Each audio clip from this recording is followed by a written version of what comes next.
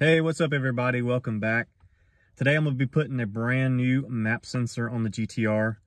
And I figured I would take you along through that process. That way you can see how it would be done if you wanted to convert yours, say from MAF sensors to a map sensor, and show you a little bit of the calibration process in the Haltech ECU. So let's get started. All right, so what I'm going to be using is the Haltech 4-bar map sensor that you can get from them. Seems like a pretty high quality product. So, hey, why not? Got a Haltech ECU already. Just make it easy. Here's a sensor. It's just a simple 3-wire setup and a vacuum source, pressure source. So it knows where to move your map around based on that. Some connections to do your wiring. What I'm going from is just a standard like GM 4-bar map sensor. So a little bit of backstory on why I'm doing this replacement. Since I've gone to the single turbo, we went for map over MAF, and I had a map sensor failure, but I couldn't quite figure out that exactly is what it was for a long time. So what had happened was I shipped the car from Okinawa up to Aomori Prefecture, and the day I got it off the boat out of the shipping container, I had problems with the car starting and not wanting to stay running. And it would start and instantly stop, start and instantly stop. And it was really odd. I couldn't quite figure out what was going on, but sometimes you would start it and it would act fine. So I eventually got it to start, act fine, got down the road and got home, but the problem continued intermittently for months. I mean, probably 6-7 months before I got frustrated and finally, you know what, because like I said, even though sometimes it wouldn't start right, sometimes it would start acting up while you were driving too. You'd just be driving, and all of a sudden the thing would go like really stupid lean. It would lose power. You give it gas, it would go so lean it would stop running basically, which was really dangerous. So one day I decided just to hook up my laptop and start data logging everything. And I wasn't really catching it on the data log, but I just happened to have my laptop sitting right here in the passenger seat one day. All the data was open. I was getting ready to crank the car up, and right before I started the car, I noticed out of the corner of my eye that one of the gauges was jumping around kind of sporadically on the display. And I look over at it, and it's the map sensor. The map sensor was jumping from like 50 kPa negative or vacuum up to 0 and back and forth like real rapidly. So I put 2 and 2 together, and what was happening is the map sensor was reading a pretty strong vacuum, or more vacuum than it should have been when the car was running, causing it to be on a really, really lean part of the fuel map, hence causing it to run like crap. Same thing with starting. It just wasn't enough fuel to keep it running. So culprit was GM map sensor. Bought new 4-bar GM map sensor, and it was T-Rash. That's what you get for buying cheap shit. It was also not spot on in the map. It was actually reading a little bit of vacuum as well when the key was off, and you should have 0 vacuum or 0 pressure. So let's get this 4-bar Haltech unit in, get it calibrated, and see if that fixes the problem for good. All right, so first things first, we got to get this plug sorted. This plug does not match the Haltech map sensor. So basically, we're going to cut this off and splice the new one on. On your auxiliary harness, you're going to have a bundle of wires, these 3 labeled AVI1 map. Black is going to be your signal ground. Orange is your 5-volt source. And yellow is also, or it's labeled AVI1, I guess, for that channel. So I'm going to go ahead and get this one snipped off. Wire on the new one comes with new connectors for the wires, and then the plug. Sorry for the bad light quality, it's getting dark on me, but sensor plug replaced. This is a Deutsch style, so you have to put the pins on, push them through the back, they snap in, and you put in this orange piece here to lock it all down. They got some pretty good instructions here, and you can use this link, a QR code. You might be able to get that. And it'll give you a link to Haltech's website where they show you how to use these different connectors. So let me get the new sensor and plug it in, and then we can see if it will work.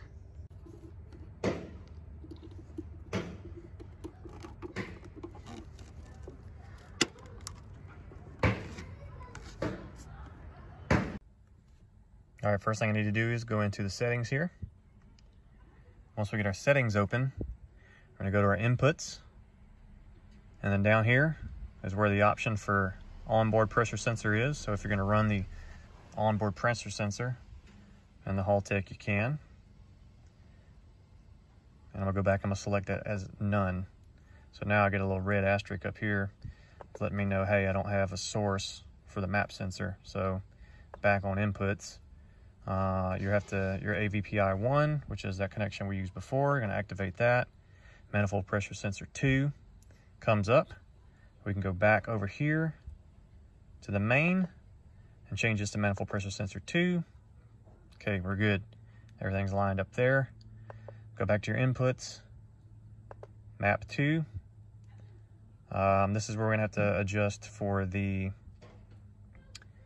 4-bar map sensor. So we go to our file there, and then we should be able to find Haltech 4-bar map sensor here.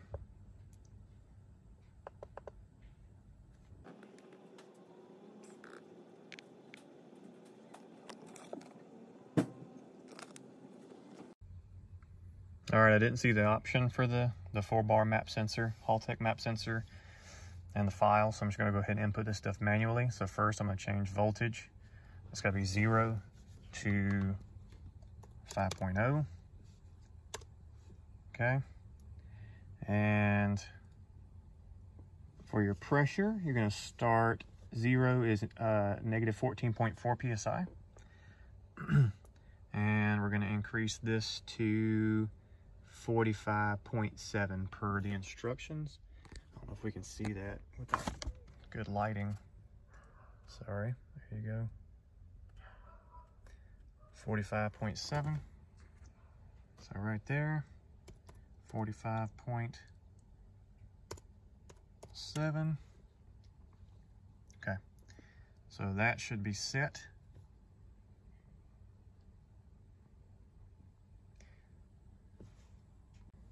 All right, now I got that applied. Okay. All right, up here is my map input, and we're sitting pretty damn close to dead zero now. The old one, like I said, was bouncing up and down here like crazy. Of course, my settings are normally different because they were tuned different, so I'm just gonna change it back to what it was set as by my tuner.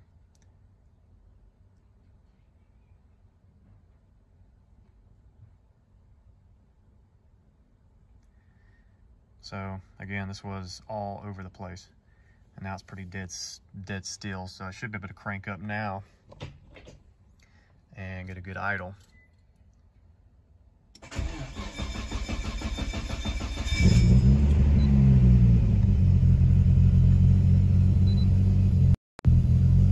So give it a second to kind of smoothen out. There's also another map bar right here, which way you prefer to look at it. So this is hovering around, say 38, 39 to 40. It's a little bit off from this boost controller, but that thing needs to be recalibrated probably. So this looks pretty good. I'm sorry for this light in here. I'm just sitting in the car. It's dark outside now, but hopefully that process that I just showed you gives you a better idea how easy it is, or how easy it can be to make adjustments to things, and how to make a change like from MAF to map sensors or something like that. Now, a lot of the times it can be a lot more involved, especially if you don't know what you're doing or you haven't been through the process yet. So I recommend getting online, getting on some forums, getting some support from people who have done it before. That's exactly what I did. Basically, my car was already done by a tuner, and all I had to do was figure out the process to go in and just recalibrate the new sensor. So it was pretty straightforward. Not much to it. So, but again, hopefully that, you know, gives you a little idea of what you would need to do in that situation. It's not perfect. When I made that segment of how to set up the calibration and stuff, I hadn't done it in a while, so it took me a minute to kind of recall how to go through the process, and I had to make some corrections on the screen. I just didn't want to have to go through the process of re-record and everything. So if you do have any questions and it was confusing to you, just ask in the comments. I don't mind making, you know, another little side video explaining it a little bit better, and then I can even PM a video to you or something like that, using Messenger or something. So next up, I'm probably going to be installing a Ross idler pulley kit for the power steering pump belt. I've been having a lot of problems with that popping off now at high RPMs. I think it's mostly due to running an aftermarket balancer that isn't quite lined up with the pump pulley. So if you want to see that video, check it out. It'll be up here pretty soon, within the next week or so. Hopefully, as long as the weather's good for me here. But if you enjoyed the video, like, share, subscribe, comment, give me feedback, positive, negative, I don't care.